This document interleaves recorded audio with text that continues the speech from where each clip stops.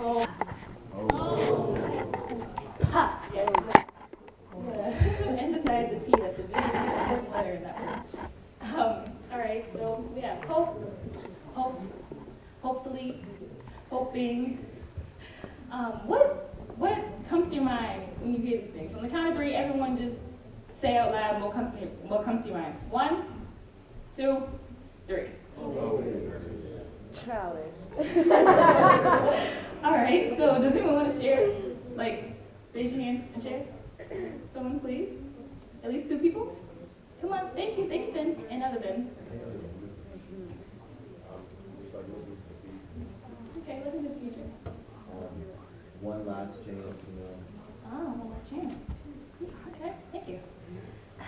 All right, so in my understanding, hope is something you can either do or you can have. You can hope that somebody gets well soon, or you can have hope in your, team that you want to win. I was hoping for those Ducks last night. But anyways, all right. Settle down. Yeah, I mean, it's just something that we do. And we all have hopes. We all have our different hopes, we all have different dreams, and we have wishes. And in my mind, all of these things are kind of connected because we can hope that we become a better person, or we can hope that we grow closer to God. We can wish that we grow closer. We have a dream of being closer with God. And yeah, it's just something that we all have.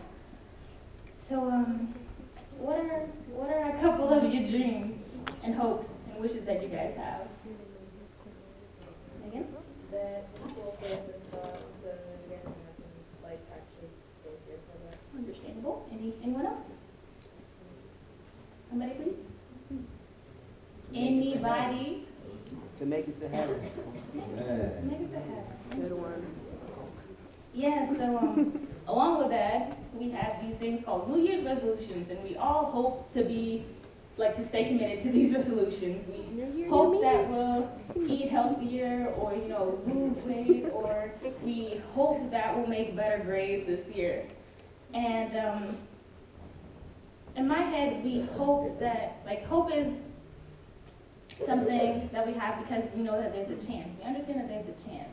Like Alyssa said yesterday, she said that hope goes hand in hand with doubt. Is that correct? All right. It goes hand in hand with doubt, and we understand that, things don't always go the way that we plan.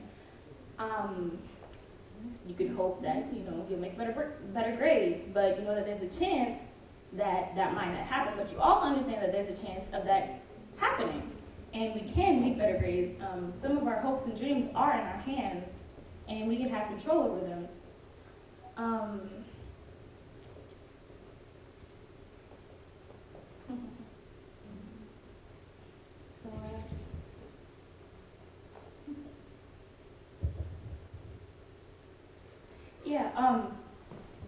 Some more examples of having hope.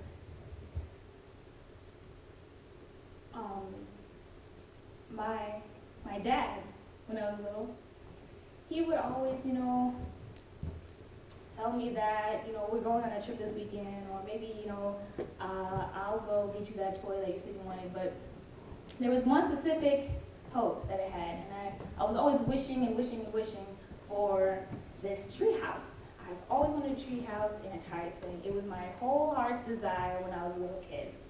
And he kept saying, okay, I'll get to, I'll work on it this weekend, or, it has to be, next month because of blah, blah, blah, and he would just give reasons and reasons. So me, being all naive, I would be okay, Dad, that's fine, just, take your time or whatever. I understand that, things can happen when I want them to. So, how old was I? I was 13, and then he finally started on this house. I've been asking since I was like 4. And 10 years later, 9 years later, he finally starts on this tree house. And I got really excited and I was really happy, but as soon enough, I was sent away to go to school in Maryland. So while he was still working on it, it took him a few years, my niece was born. And she got old enough to where she could understand, you know, a tree house is fun, or a slide, or a tire swing, you know, go outside and play. I come back home, and she comes with me, she goes, Auntie Boo, look what Pop made me, look what Pop made me. And she drug me outside and she showed me, she's like, look, he made me a tree house. And I was like, man, you know, that was actually my tree house. That happened because of me. That was my hope, that was my dream.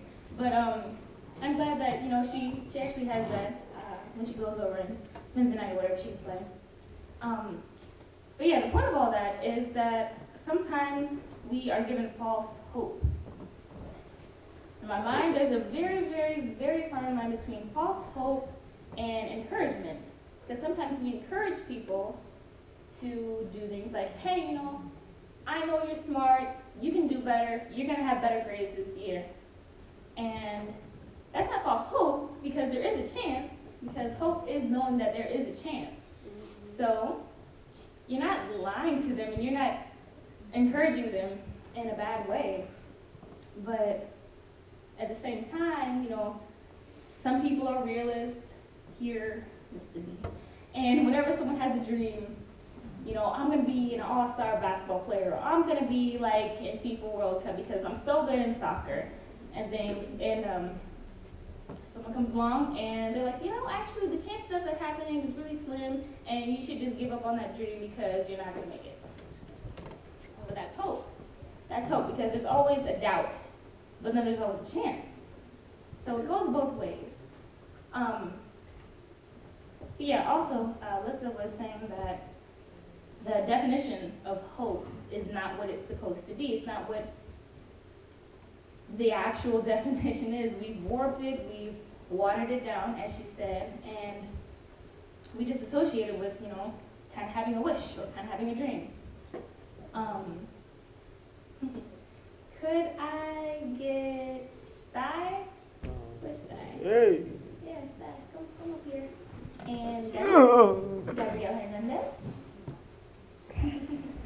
Angel Ford. Angel, and there you go. Okay, there you are. And Emily Charlotte, please. Come.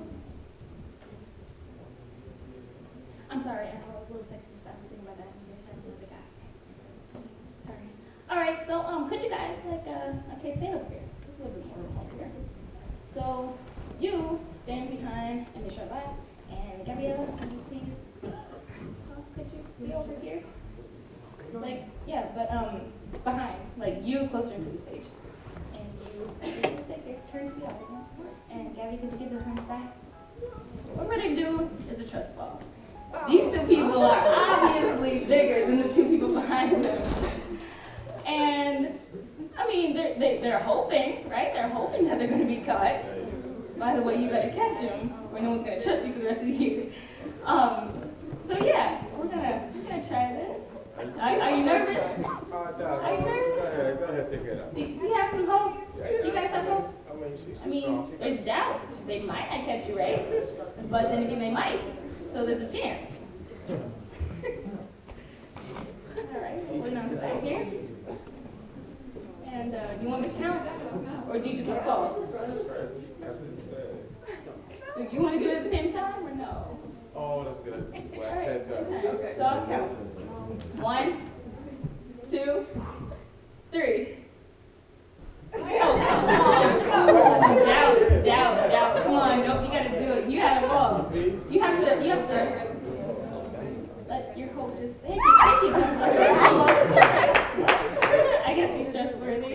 All right, you guys can sit down. Thank you very much. But yeah, Did you hang your coat on the cross? that brings me to my last point, which is some things we have control over. Some hopes we really have control over, and others we don't. For example, my grandmother had breast cancer, and we were all hoping that she would survive, and we were all hoping that she would, you know, be cured. But unfortunately, that didn't happen. But that's fine. She was in a bunch of pain and everything. But I'm just saying that a lot of things are not in our hands. And there's only one person who can determine how our destiny and our hope ends. But yeah, some things we have control over, some things we don't. Hope. Again, the resolutions and everything. Actually, I'm gonna be real with you guys. I wasn't gonna say this, but I'm gonna say this because unfortunately, it's something that our generation has accommodated ourselves with. Sometimes situations happen and I don't know, you just hope the condom doesn't break. You hope that she doesn't get pregnant because you know that there's a chance. I know, it's for us.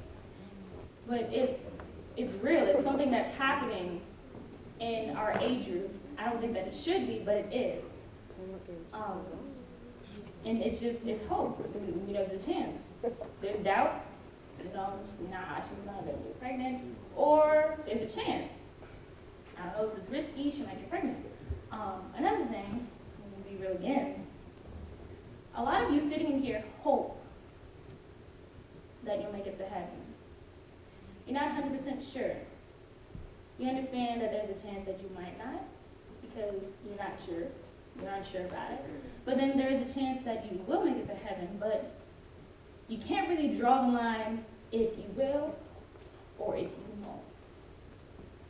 And only way we can really, I guess, affirm that is if we study our Bibles every day and pray, like this week of prayer. Or beyond that, actually, because we should pray all the time. We should always study the Bible. But yeah, that's my last point for this sermon, and then I'll continue it this evening. So thank you guys for listening, participating, being attentive, and wait, let me pray. Please bow your heads. Dear God, I thank you. Because of you, I've done it. I've nailed the first sermon, and I felt easy. I was comforted, and I thank you for that. Thank you for giving me that comfort, Lord. And I pray that what I have said, what you have pressed upon my heart to say, I pray that it sticks with these students, these peers of mine, and that they will be able to use this later on in life, or later on in this day, and then for the rest of their life. And I just thank you for this opportunity, Lord.